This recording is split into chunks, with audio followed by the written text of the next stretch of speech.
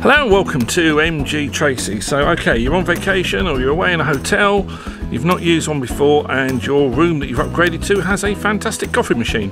Let me give you the very quick guide on how to use an Nespresso, but the core of it is the same for whichever coffee machine you have in your hotel room. Have a great vacation. This is probably what you've been faced with.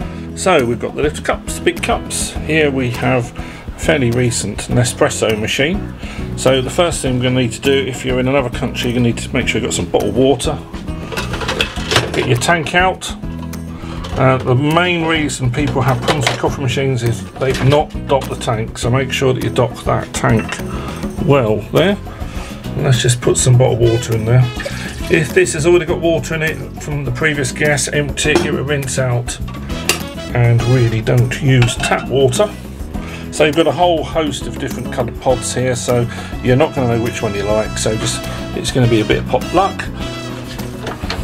So we're going for a purple, and you see they load in here almost like a bullet. Put that in.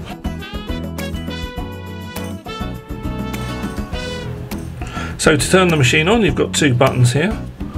Push either of them to make them flashing, and this is actually the machine heating up. We're going to start with a little small espresso coffee. I shall drop that in there like this.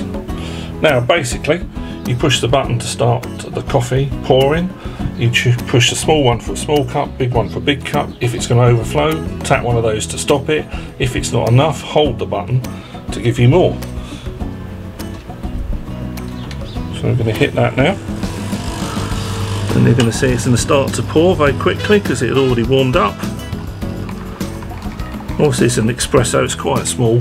I'm going to hold that button there just for a bit more, because even though this is a tiny cup, that's a ridiculous amount of coffee in the bottom there. If you're going to be adding milk, of course, you're probably going to be faced with just having little packs of milk or creamer. So that's all we can do with that. That's great, that one's finished, so that's our small one. And if you're going to do a bigger coffee, it's pretty much the same thing. So to empty and reload the machine, just pull that up, that previous cartridge goes.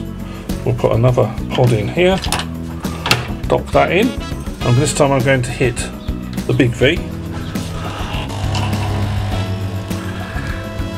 And it's the same process with the different pod. It's going to run much more water through, so this coffee obviously is going to be a bit weaker. If you're used to say a cappuccino, then this is probably about right by the time you've put your all milk pods in. It is a fantastic smell. I mean, that is one of the great things with an Nespresso machine. It will turn itself off, but as I said before, if you need to stop that at any time, hit one of those two buttons on the top.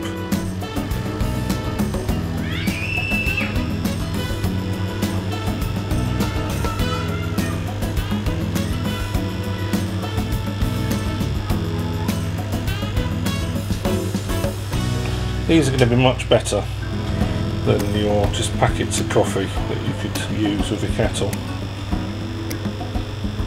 Hopefully this machine's going to turn itself off. There we go. And there we are. That's a nice coffee. Now you can see the different size there. That's my hand. This is very much a little espresso, a little shot, and this is a nice one if you can add some milk to it. We'll undock the top there. Now where are those pods going? So if you pull this here, pull this one here, the pods are in there. Now I tend to leave it like that just so the maid spots it and refills your supply of pods. In this particular hotel you're allowed 4 a day. So that was my very quick guide on how to use the Nespresso or how to use a coffee machine if you're in a hotel room or having a vacation. Have a fantastic stay.